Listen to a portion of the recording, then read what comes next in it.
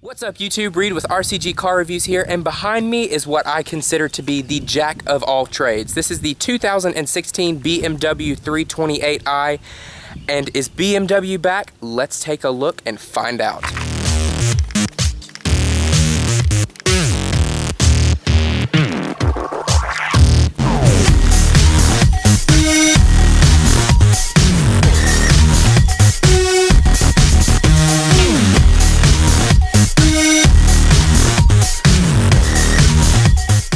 So about the exterior of the 328i, BMW really dressed up the F33 series when they redesigned it for the 2016 model year.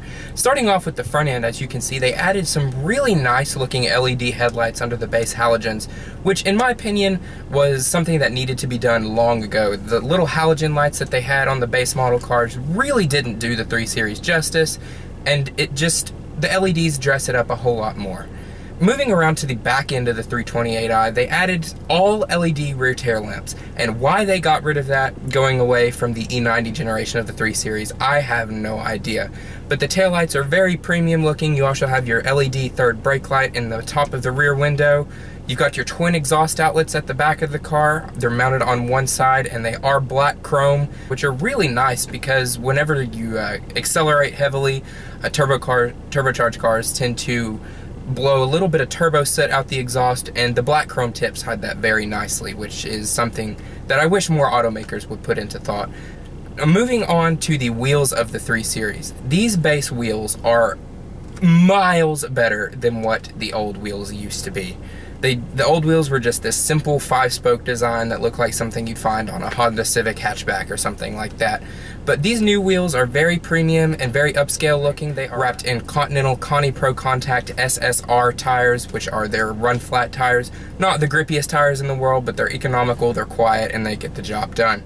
Talking about the body lines of the 3 Series, they're very simple. It doesn't have quite as much curve and stance as the old E90 series did, if you will, but it does have a nice elegant sense to it. It's got very fluid body lines, very crisp and very clean cut. That's the best word I could use to describe the exterior of this car. Is very clean cut and smartly thought out. You've got your LED turn signals in the mirrors, which are great.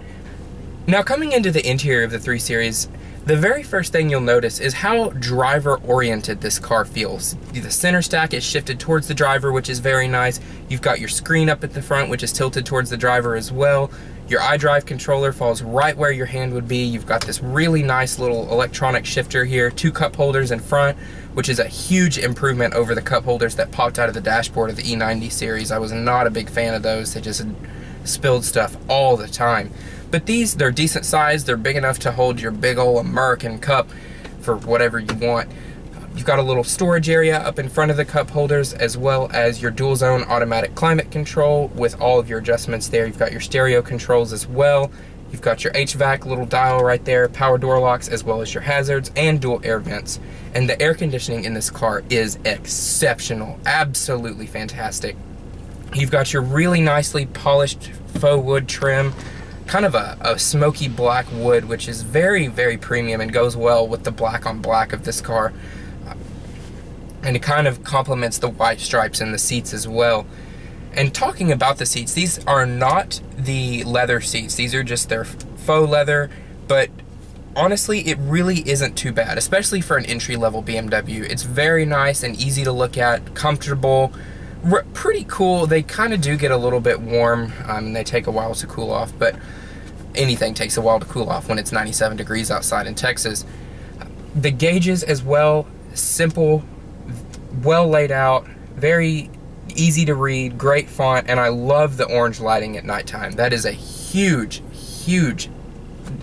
it's one of those things that you wouldn't think makes a huge difference, but it's so easy on the eyes, but still really easy to see as well. You've got your little infotainment display down there in the gauge cluster. The models that come with navigation, of course, have the longer screen down there in the middle, but this one being an entry-level model, this is all you get, and it tells you all you need to know. You've got your automatic headlights going over on the driver's side. Moving over to the door panel, all soft materials in this car. I haven't really found any hard plastics that are just disgusting to speak of anywhere. Of course, there are some hard plastics, being that this is more of your entry-level BMW, but they're very nicely grained. They're not rough, scratchy, or anything like that.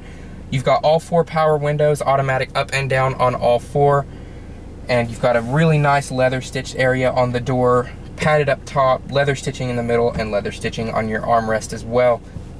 Moving on to the steering wheel. The steering wheel in this car is exceptionally good. A great little steering wheel. You've got your red stitching there, and you've also got your paddle shifters, which are really cool to use. You've got your multi-function controls over here on the left or the right side of the steering wheel, and your cruise control on the left side. Very nice and meaty steering wheel, but it has a small diameter, which really adds to the driving confidence of this car. So overall, the interior of the F33 series might not be the nicest interior in the world, but it's very well thought out and very well done and extremely well executed, and build quality is top notch. I haven't heard any squeaks or rattles on a 21,000 mile car so far. So far so good. Great job on the interior, BMW. Alrighty guys, so let's start it up. Smart key access, foot on the brake, and it starts right up, and let's take it for a drive. Alright, so very first thing you will notice when you're starting off in the 3 Series, especially here on this kind of bumpier park area, is how well dialed the suspension is. It is stiff because of course it is a sporty little car, but it's not unbearable. You've got plenty of ground clearance to get over limbs or anything like I just had to do. And it's very supple, and you get one solid bump, and then that's it. You don't get any residual shock or anything like that, which I really respect about this car. So let's go ahead and pop it over into Sport Plus mode with your driving mode selector. Put it into manual shift mode on the 8-speed ZF automatic. And we'll do a little bit of an acceleration run here and see what we think. All right.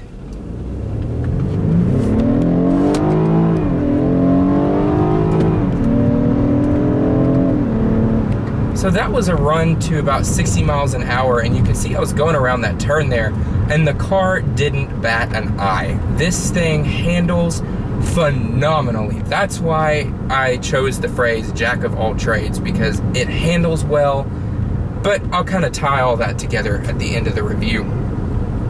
And the sound of this motor, it's just the little 2-liter twin power turbo 4 that I'll add the power specs into the annotations, but how did they get a 4-cylinder to sound that good? I have never in my life heard a 4-cylinder that can sound that good. I'm sure it's piping in some fake sound through the speakers like BMW does, but honestly, on this car, I'm okay with that. I was not a huge fan when I heard that the F30 was going from the naturally aspirated inline 6 to the 2-liter turbo 4, but man, is this a good engine. This has totally changed my mind on a turbocharged engine. It sounds amazing, which I'm sure there's some electronic help. Whatever, get over it. Cars are moving to turbos these days. I don't like it. My daily driver is an 07 Mustang GT. How much more American does it get? But this thing is, I'm understanding why people like these things, and I really, really like it as well. It sounds amazing, returns amazing fuel economy. I've been getting about 28 miles per gallon driving like I drive for the past 3 or 4 days, and it's sipping fuel. The transmission's phenomenal. So as far as driving and the powertrain goes, it is excellent. Now going around corners in this car, wow, wow, wow. It is a base model 328i, no adaptive suspension. It's on some of the worst all-season tires that I've ever had the displeasure of dealing with. And this thing is so composed and so well-mannered in the bends that I just absolutely cannot believe it.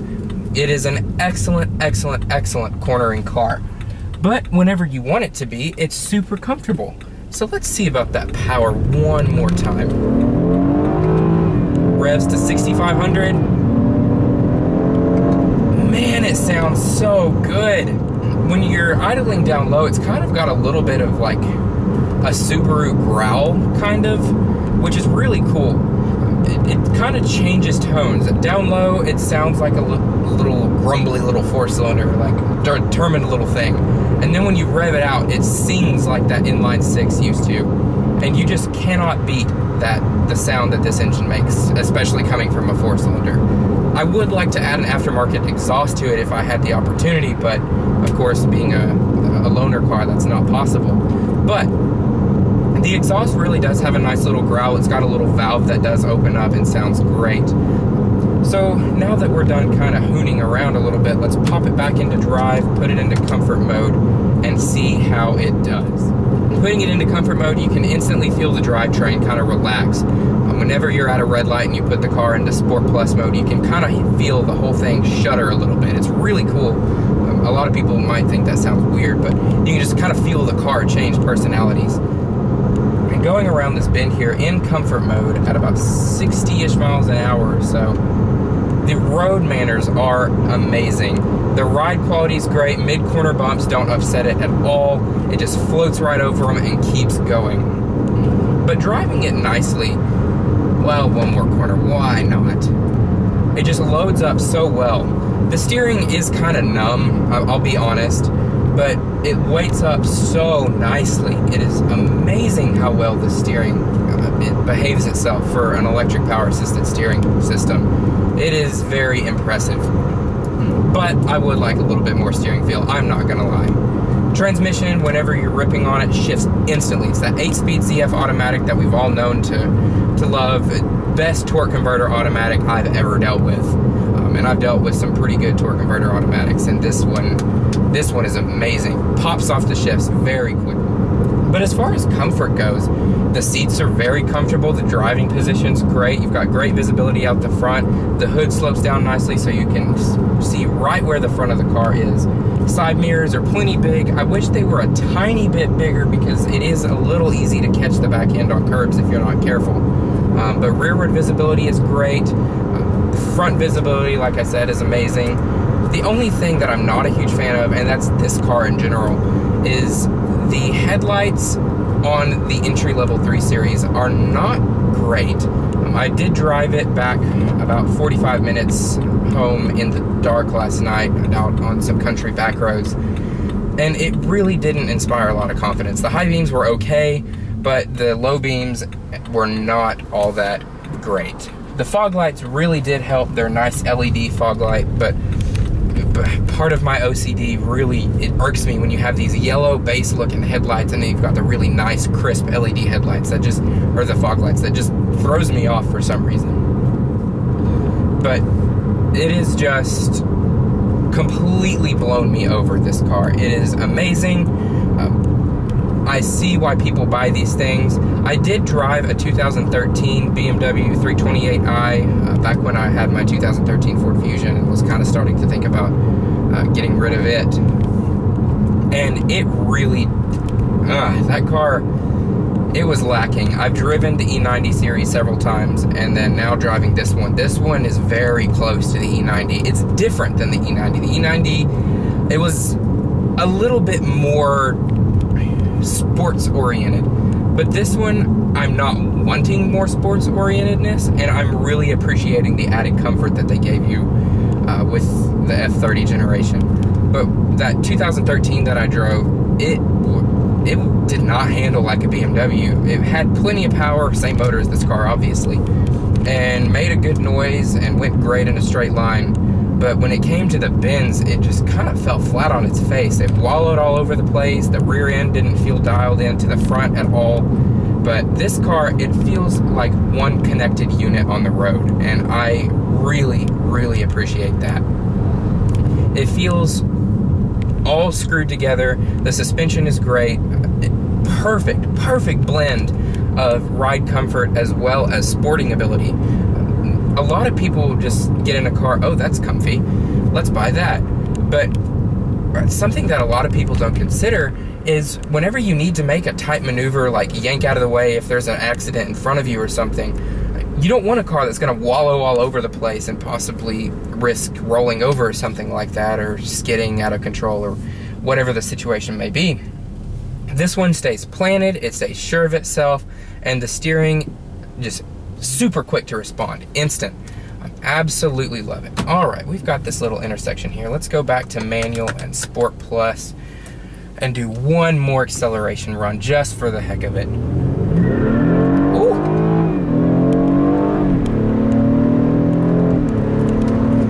got a little wheel spin there. That's those Continental Conti Pro contacts doing what they do best, and that is nothing. But aside from the tires, this car is excellent. Do yourself a favor. If you are in the market for a small sports sedan, whether it be brand new or pre-owned, do yourself a favor and drive this one. I think it has plenty of power. Of course, the 335 is going to be faster and that will be more fun, but the fuel economy that this car gets is amazing. I've been driving very aggressively in this car, and it is returning 27.2 miles per gallon and has been doing so all week long. Took it like on a 110-mile road trip maybe last night and burned an eighth of a tank in the car. It sips fuel, super comfortable, lots of fun when you want it to be, and just an all-around great car. And that is why I call it the jack of all trades, is because it encompasses everything that I like in a car. And I know this is all my opinion, and you can take that with a grain of salt if you want to, but it encompasses everything that I like in a car and puts it all together. Fast, well, I'm not gonna call it fast. It's very quick. It's about a 5.3 0 to 60 time, I believe. It's a quick car, sounds great, rides supple when I want it to. I can throw it around a corner and it doesn't bat an eye. The transmission is extremely quick, and it's very, very quiet out on the open road. And in my opinion, it just does not get much better. So do yourself a favor. If you are in the small sports sedan market, please drive a 328i. Don't count it out because of the first generation of the F30. BMW has really woken this car back up and given it some personality, and I am so thankful that they've done so. And because of that, I am going to say the ultimate driving machine is back. Thank you all so much for watching this review. If there's any questions you have on the car, leave them in the comments below and I'll do my very best to get those answered for you. And hope you all have enjoyed, and take care, and we will catch you next time.